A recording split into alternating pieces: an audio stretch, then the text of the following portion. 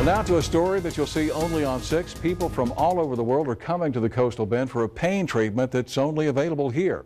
Our Mike Manzoni went to find out what it is and how it works, and he joins us now with more. Mike. Lee, it's called VECTTOR, and patients I talked to describe it as a miracle treatment. It's designed to treat a variety of circulatory diseases. For many people, that means no more pain, and it was all invented by a Corpus Christi doctor. 4-year-old Diego Garcia has a form of muscular dystrophy that slowly turns his muscles into fat, but his parents are counting on a one-of-a-kind treatment to help. We're hoping by this, using this machine, that'll delay or at least help him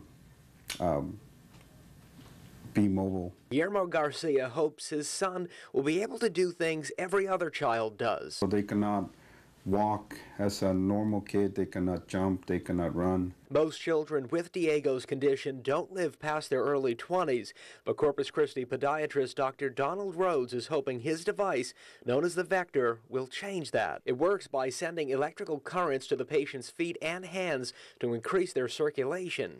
We can send signals and create these chemicals which the body does not have enough of, so that it can increase the circulation throughout the body. It's the worst pain in the world. It's burning, it's aching. New Jersey native Melissa McCormick has RSDS, a severe pain condition that feels as if you've been dipped in boiling oil and then lit on fire.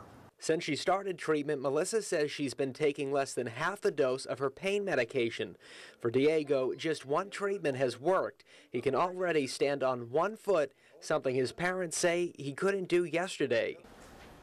As you saw, patients respond almost immediately after the treatment, some just after one 40-minute session. The treatment is not covered by insurance. The doctor says this treatment has to get other FDA clearances before insurance companies can cover it. Lee, back to you. All right, thanks very much, Mike. Here are a few more details. Dr. Rhodes invented this device back in 1992 and has since received 7 patents on it. He's also working on getting it approved in Europe. In the meantime, Dr. Rhodes has patented an FDA-approved take-home version of this device. It cost about $4,500.